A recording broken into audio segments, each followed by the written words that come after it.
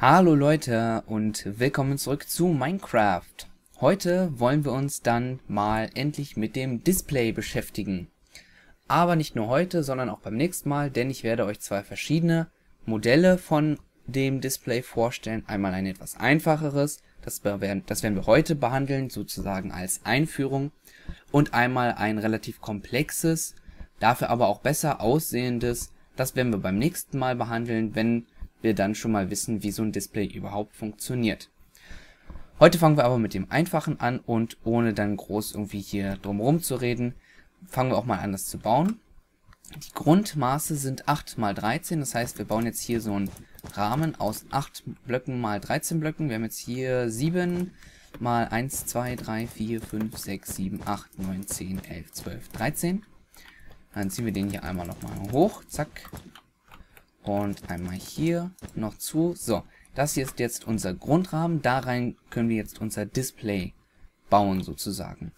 Vorher kommt aber nochmal in jede Ecke ein Block. So, dass das Ganze so ein bisschen abgerundet aussieht, sage ich jetzt mal. Und jetzt können wir unsere Redstone-Lampen platzieren, die ja dann an- und ausgeschaltet werden, sodass dann hinterher die einzelnen Ziffern sich ergeben.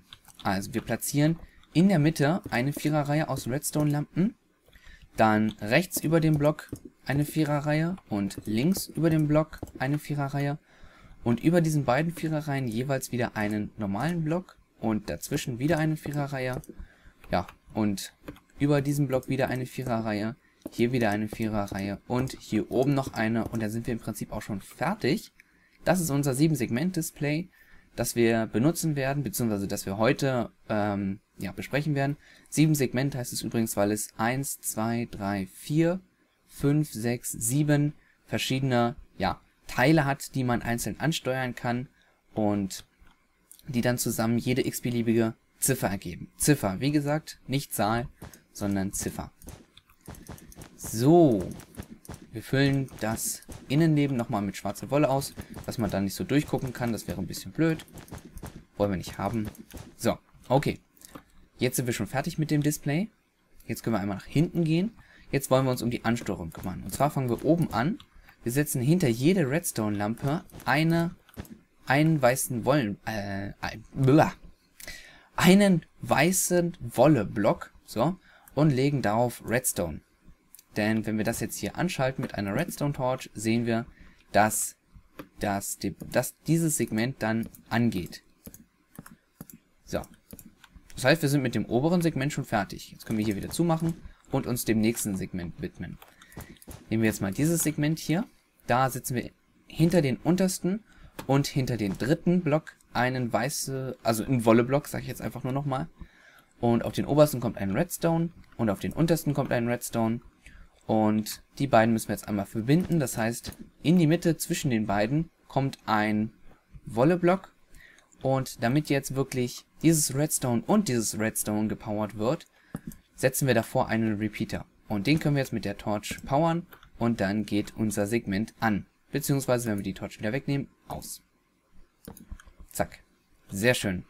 Das Ganze machen wir natürlich auch auf der anderen Seite. Auch hier wieder, reißen wir mal ganz kurz ein, hinter den untersten und hinter den dritten Block ein Wolleblock. Darauf Redstone, dann das Ganze sozusagen zusammenführen, einen Repeater drauf und noch einen Block, damit man da die Torch draufstellen kann.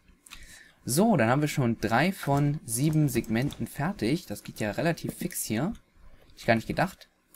Und wir können uns schon ums nächste Segment kümmern. Beim nächsten Segment müssen wir ein kleines bisschen aufpassen.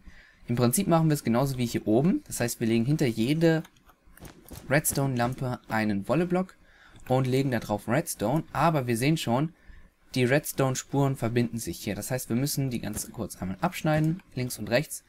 Dann sehen wir, hier hat es wieder das ganz normale, diese Punktform und hier verbindet sich dann gar nichts. So, jetzt sind wir damit fast schon fertig. Wir sehen aber, wenn wir das jetzt hier einmal anschalten, das hier hat sich aktiviert, aber auch das hier und das hier. Und das wollen wir nicht.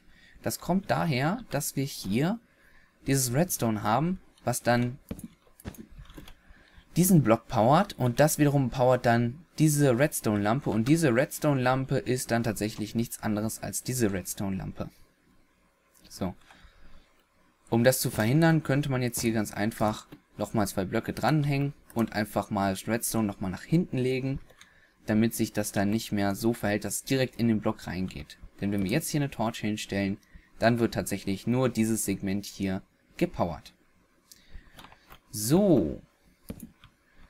Die beiden seitlichen unteren Displays, Segmente, Entschuldigung, können wir wieder so machen wie die oberen. Das heißt, hinter den ersten, also den untersten und hinter den dritten von unten, dann Redstone dazwischen, der Block mit dem Repeater und das Ganze für die Torch. Einmal testen und es funktioniert sehr schön. Prima. Ups, nee, so rum. Das Ganze noch einmal für die andere Seite. Einmal so, so. Redstone drauf, dann den Repeater dran. Und das Ganze einmal testen. Passt perfekt. Und zum Schluss noch diese Reihe hier unten. Die können wir genauso behandeln wie diese Reihe hier in der Mitte. Das heißt, wir legen auch wieder hinter jede Redstone-Lampe einen Wolleblock. Schneiden die beiden Signale hier ab, damit die sich nicht verbinden. Und legen das Ganze wieder einmal zurück, damit das die falsche Lampe hier nicht powert. Also nicht die falsche Lampe, sondern die Lampe, die es nicht powern soll. Nicht powert. So, testen wir einmal. Das untere Segment geht an. Sehr schön. Sehr schön. Jetzt können wir daraus jede x-beliebige Ziffer bilden. Einfach nur, indem wir die 7 Segmente ansteuern. Zum Beispiel können wir jetzt hier nee, oh, ich habe schon wieder falsch gemacht. Da muss man nämlich Spiegel verkettigen. Das ist gar nicht mehr so einfach. Wir haben jetzt die 6 gebildet. Tada! Jetzt würde hier die 6 stehen. Oder wir können auch die 7 bilden zum Beispiel. Also wir können alles bilden, jede x-beliebige Ziffer. Aber das hier wäre jetzt dann zum Beispiel die 7. Und machen wir mal noch eine ganz, ganz schwere Ziffer. Eine richtig schwere Ziffer wäre zum Beispiel die 8. Die ist ganz schwer, weil da müssen wir alles aktivieren. Die sieht dann so aus. Ja. Im Prinzip sind wir damit jetzt auch schon fertig. Das war das leichte Display. In diesem Part, im nächsten Part, geht es dann weiter mit dem etwas schwereren Display, beziehungsweise, was heißt etwas schwereren? Das ist viel schwerer, würde ich fast meinen. Da müssen wir dann schon ein bisschen überlegen. Aber für dieses Display soll es das auch mal gewesen sein. Ja, viel bleibt mir nicht mehr zu sagen, außer dass ich eine kleine Ankündigung mache. Und zwar habe ich hier hinten schon mal was aufgebaut.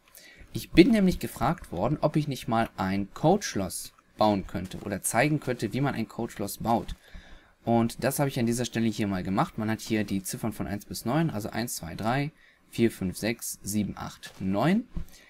Und da muss man dann in der richtigen Reihenfolge die Knöpfe drücken und nur wenn man das getan hat, geht dann hier die Tür auf. Wie genau das funktioniert, das werden wir dann besprechen und wir werden es dann auch nochmal nachbauen. So sieht das Ganze aus, relativ groß, aber man kann es dann halt auch, ja, man kann den Code auch selbstständig ändern. Werden wir beim nächsten Mal machen, also nicht beim nächsten Mal, sondern wenn wir halt die Tage irgendwann mal machen, mal gucken, wann ich dazu komme. Beim nächsten Mal dann das andere Display, also das etwas kompliziertere Display. Und ich sage danke fürs Zuschauen.